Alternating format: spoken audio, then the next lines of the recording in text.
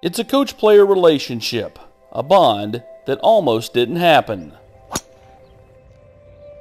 It was 2018, and Brennan Webb had just been hired to lead Tennessee's men's golf program. But at that same time, Hunter Wolcott wasn't sure golf was for him. Down on his luck and needing a change, Hunter found his game and his confidence through buy-in and belief. If I was in an area of my life where I just struggled to believe that this game was for me, I was contemplating hanging up the sticks, and he came here and just truly inspired belief in myself every day, just telling me how great I was, telling everybody on the team how great they were and how good we could be. And so just through days and repetitions of being told that, you start to believe it yourself, and you just truly have a deep belief of who you are and what you want to be and what you want to become. And there's like only really one way to play. You guys always get it up and down. It's like no one's taking the time to visualize. Like this, the visualization's like done for you on this shot right here. People that knew Hunter and people that knew me, they didn't like our chances of surviving together. You know, heard a lot of stories about Hunter and who he was, and never really put a whole lot of credence in it. You know, I wanted to make my own opinions, and he took accountability of his actions. You know, he didn't place the blame on others. He was willing to admit that he'd made some mistakes and that there was things he needed to do better. And I think that was a really kind of gave me a nice positive feeling about that. You know, he could change and he could turn it around.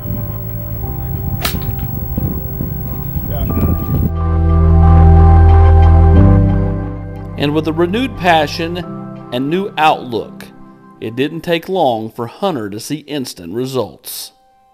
Our first event that we won when he first got here was just like, oh wow, this is kind of, we'd put in so much hard work just in a month, and then we won a golf tournament, and then the next week turned around, we won the golf tournament again, and I've had my best individual finish in college. I think I finished 5th that week and was kind of flirting with the lead at times. And so just right out of the gate when he got here, we'd just followed his guidance and done a couple things the right way and had success. And you know, through that success, I was like, oh wow, if we just keep doing this, some big things are ahead. I think that was probably some of the struggles I had early on in my career here with the former coaching staff. They didn't have the fire inside them to win. They were okay with finishing 5th place at a tournament, and Coach Webb wants to win. He doesn't care if he gets second in the national championship. He doesn't care. He's got a fire burning in him that he wants to win something, and I have the same fire in my belly that I just want to win, and whatever happens, you know, at all costs.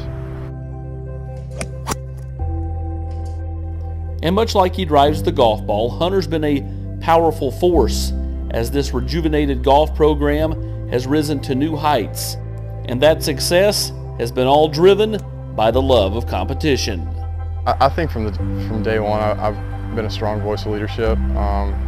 Just grew up with 2 brothers who just grinding, competing all the time. My dad played golf on the PGA Tour. I just feel like through all the experiences I had, I played high school basketball. I was captain of our team. I just feel like I've had some experience in my past, and then I got here and everyone wanted to compete so hard, and we were all starting on a level playing field.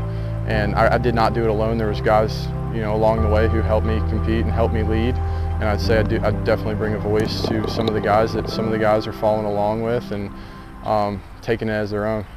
He's, you know, been an extremely hard worker, an extremely great leader, and obviously has played great, you know. And so I think it was really a big surprise to see where he was and what he's become, for sure. And you got to give him all the credit in the world for following his plan and working hard and caring about what was going on around here beyond just himself.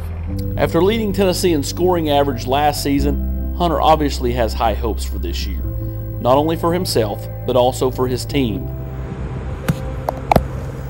It's his final go-around on Rocky Top, and he's learned plenty of life lessons, made some indelible memories, and friendships that will last forever. I'd say the biggest lesson that I learned was just maturity and seeing how far I've come, knowing exactly where I was at the end of my sophomore year to where I am standing here with you at the start of my 6th year, and knowing everything and all the hard work that's led up to this point. Just the biggest takeaway is just seeing how much you can change in your life in 4 years, and heck, even 6 months if you just really put your mind to it and really work for it.